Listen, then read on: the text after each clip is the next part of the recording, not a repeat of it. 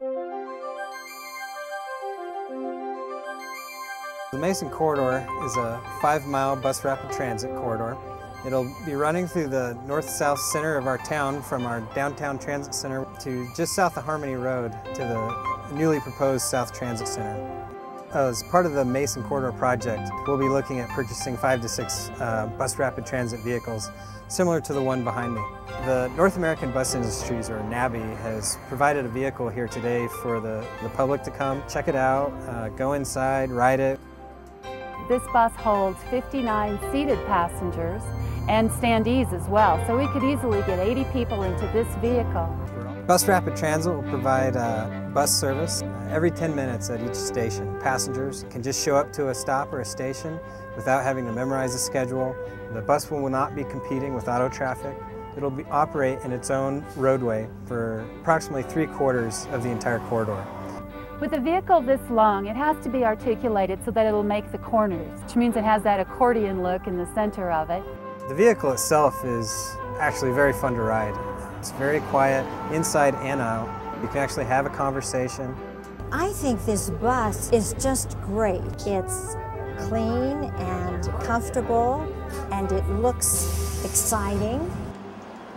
As you can see, I'm in a custom-built wheelchair, and I am double loaded with 2 backpacks, and I was able to turn around, move in and about the bus freely. It's a bus that I think people will just want to get on and ride around the city. Bus Rapid Transit is often termed rubber-tired light rail. The length of the vehicle, the articulation, the amenities inside, you really do feel as if you're riding on a rail vehicle. Travel times on Bus Rapid Transit in the next 20 years are going to be half that of driving a car on College Avenue.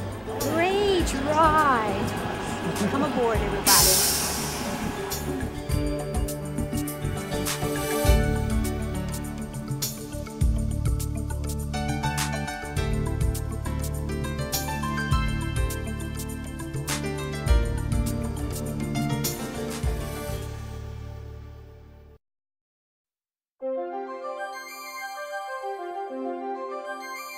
The Mason Corridor is a 5-mile bus rapid transit corridor.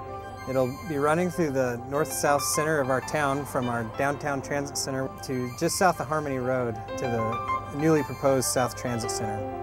As part of the Mason Corridor project, we'll be looking at purchasing 5 to 6 bus rapid transit vehicles similar to the one behind me.